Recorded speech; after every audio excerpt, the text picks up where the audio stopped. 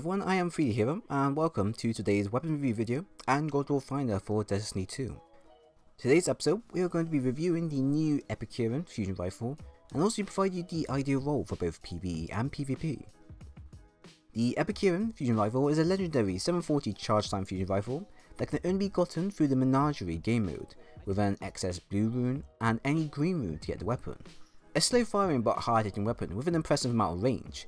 The Epicurean is an ideal weapon for mapping people or enemies at ridiculous ranges, and can be used solo to stand your ground if you don't use your primary. Its impact stat along with its range can allow users with good aim to constantly one-shot players from left to right all at a safe distance, and can even be on par to the Oriental, depending on its perks. Although I speak highly of this weapon, it's still not as highly recommended to use by a lot of players simply because the Oriental is just outright better.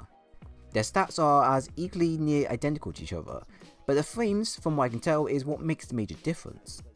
The Epicurean uses a precision frame, so shots are more vertical when fired, which makes it easy for landing a bolt to the head and increasing your chance to one-shot targets.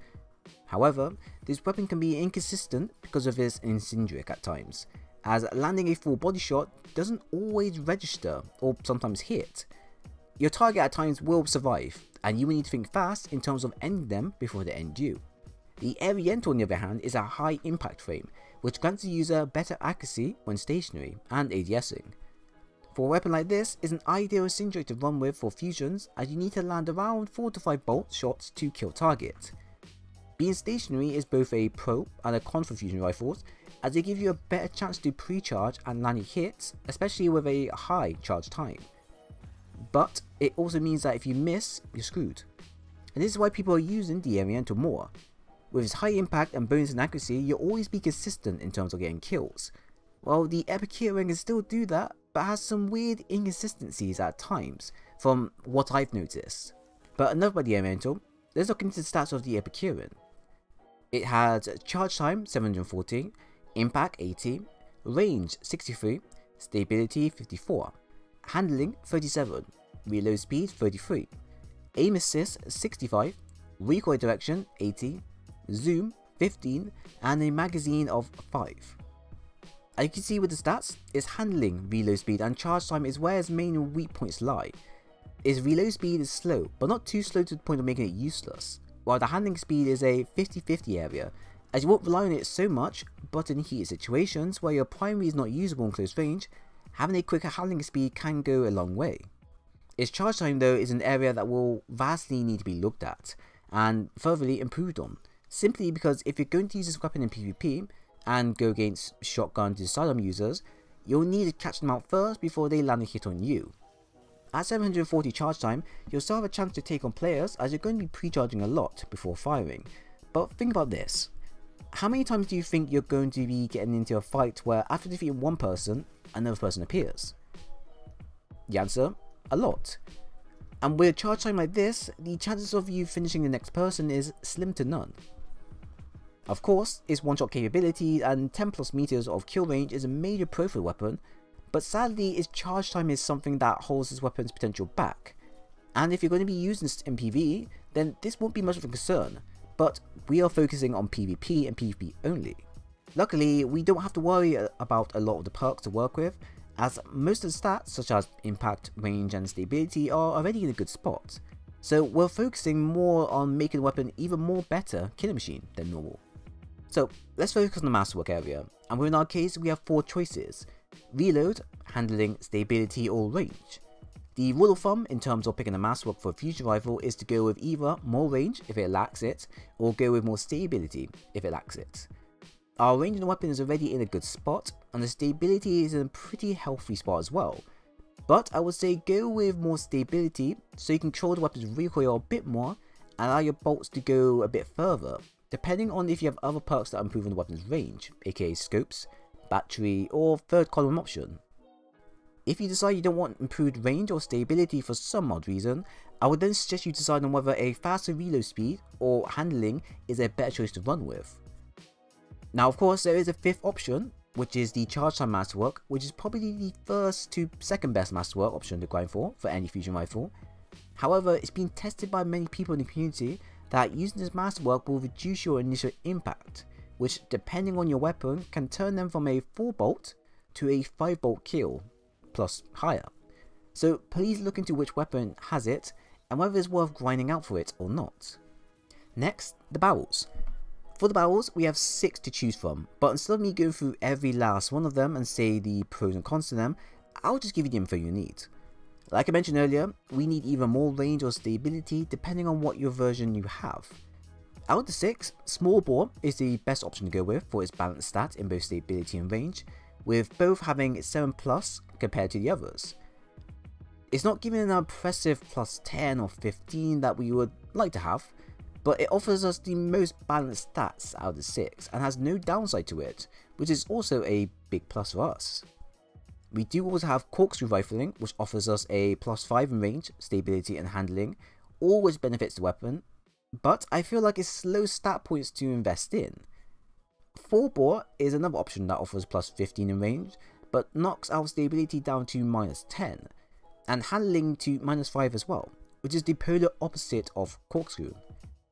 Hammer forge rifling offers us plus 10 in range, while polygonal rifling offers us plus 10 in stability.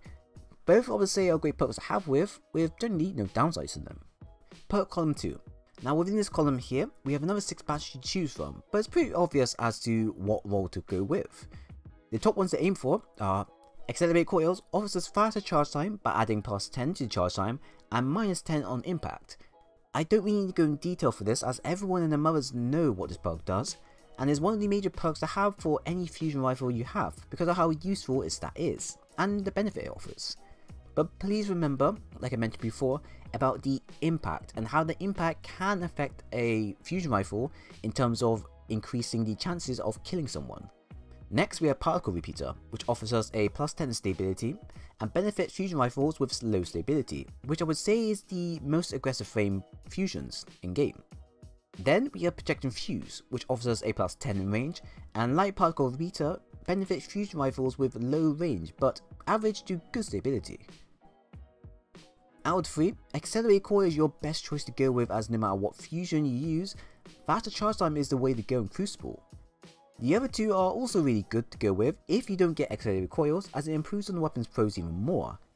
The other battery types I've left out didn't feel that they fit well with the weapon in its current state, as we need to focus on fixing the underlying issues with the weapons first. Perks such as Liquid Coil does have its benefits with fusions that are either a rapid fire frame for a boost in impact, or adaptive frames, but are useless on high impact frames since they already have a high amount of impact. The other last battery types only focus on increasing magazine size, which is useless. Perk column 3. In this column here we have quite a varied amount of perks to pick from that can benefit many fusion rifles. Now we have Tap the Trigger, which offers us a brief increase in stability and accuracy on initial trigger pull, and is quite a well sought after perk for any fusion rifle because of the benefit it offers.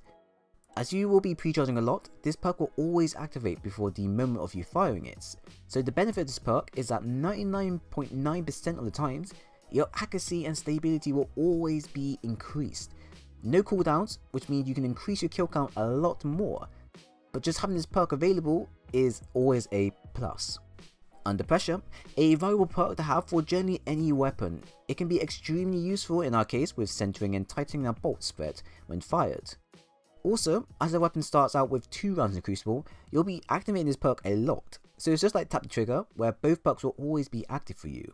Threat Detector, a situational perk to use depending on the fusion rifle type being used. It offers the benefit of increased reload, stability and handling for the weapon when enemies are in close proximity to you. Now, this perk is a 50-50 depending on your fusions being used, as fast firing to average fusion rifles, they will benefit the most. Their pre-charge up won't put you out on a major disadvantage against multiple foes. However, during this on a high impact fusion, this can also benefit it, but its pre-charge up compared to the rest really hurts it. And for a weapon, for an impact that is that high, but reload speed is that low and charge time is that ridiculously high, I don't feel like Threat Detector would work for the high impact frames. Anyways, in short, good for fast firing to average fusion rifles, while bad for our high impact fusion rifles. Quick Draw, what is more to say? Great perk for any weapon and can allow you to change the tide of a fight if need be. Snapshot sights, another great perk to have for any weapon, although for fusion it benefits those with low charge up times and can make any weapon act as a mini shotgun when paired with the right perks. I've left out Feeding Frenzy as, although good, I only see this perk working wonders if your weapon has really low reload speed, and I'm talking below 30. Although our weapon has 33 reload speed, I don't find it gimping me in fights, as I always reload out of sight and in safe cover. Perk column 4. And now the final slot. The one that should finalize the core weapon and perks so you could freely utilize the whole weapon and make it finally the weapon of mass destruction that you've always sought after. We have Demolitionist, which can benefit the user by giving them a small percentage of grenade energy upon kills. Although there are way better perks that benefit a fusion rifle compared to this, if you get one with some good charge time reduction and stability plus range increase, then it's quite worth keeping. For a weapon though, it's best if you focus on reducing its charge time or increasing the stability and range, as that's the major killer for the weapon. Rangefinder. No matter what weapon you roll with, Rangefinder will always be a top perk to pick for fusions, as it extends the fusion rifle's bolt projectiles to allow you to one-hit KO enemies at much further distance than normal. Now, just a heads up though, if you want to be mapping people like you see with most Ariento users, make sure your stability is at a sufficient level to tighten up your bolts and increase one-hit potential. Ideally, between 40 to 60 is a good range to work towards. Backup plan. What is there to explain? It halves your charge out time upon switching to it and can make weapons like the Ariento something out of nightmares against other users who know how to fully utilize it. If you hit this perk for this weapon, then you've hit the jackpot, my friends. Kill Clip is another nice perk to have as it increases the TDK for most weapons.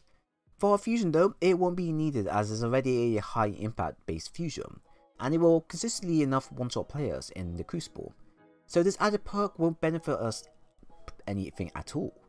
Plus, the perk has a short duration after reload, so the moment you get it, you need to use it straight away. With a charge time of 740, unfortunately this weapon can't make it work in its own favour, unless you decide to use it in PvE. Swashbuckler, a perk similar to Rampage where getting kills increase your damage. But once again, damage increase is not of our concern, as the weapon already has a high enough impact for consistent one-shot kills. But if you get one, I do recommend you hold on to it, as it can make the weapon even more deadlier than normal. Moving Target. This perk here for a fusion is good if the charge rate of a weapon was a tad better. The perk offers us an increased movement speed and target acquisition, which is great for weapons like SMGs, ARs, shotguns, sidearms, generally anything. Basically any weapon that focuses on moving around a lot.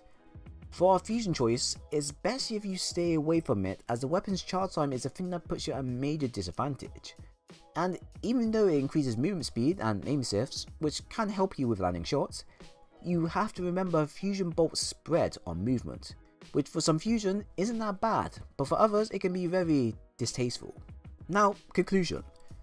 So now that we've gone through all the perks with their pros and cons for the weapon, we have to look at what perks is best to run with overall, and ultimately create a god roll that you should be hunting for, well, generally for PvP. So here's what I've chose. Masterwork, stability plus 10, or range plus 10. Barreled, small bore, hammer towards rifling, or polygonal rifling. Column 2, accelerated coils, projecting fuse, or particle repeater. Column 3, tap the trigger, or under pressure. Column 4, backup plan, or range finder. The perks I have chosen focus on the 3 main areas that all fusion rifles need focusing on to make them more deadlier. Although our Epicurean has good stats for its impact, range and stability, it falls flat on the reload, handling and charge time. Now, like I previously mentioned, is reload and handling aren't that much of an issue to deal with, as we won't be confronting players up close, but rather at a 5+ meters range. So we'll be safe to fire and reload the weapon of our choice, behind cover, behind our teammates, generally as long as we're not up front in CQC range or shotgun range, we should be completely fine.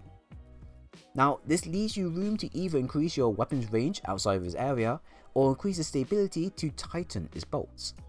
The main thing you should really focus on is reducing his charge time as much as you can, although inconsistent at times, this weapon can be lethal with mopping up players who challenge you in most 1v1 fights. But with its charge time being this high, you won't always get the chance to outdo fast firing weapons or even have the chance to compete against the Oriental Fusion Rifle. If you can get a role that focuses on stability increase and reduced charge time, then you would truly have a god roll Epicurean in your hand, but if not, then all the other recommendation perks are just as fine to work with as well. So that comes to the end of the weapon review video for just a low meta weapon and god roll episode. I do hope you enjoyed it. If you enjoyed the content, then do leave a like, a sub, and also do press the little bell button, just like that, to stay always updated to when I upload. I would appreciate a lot if you do. But like always, thanks for watching, and I'll see you again in the next one.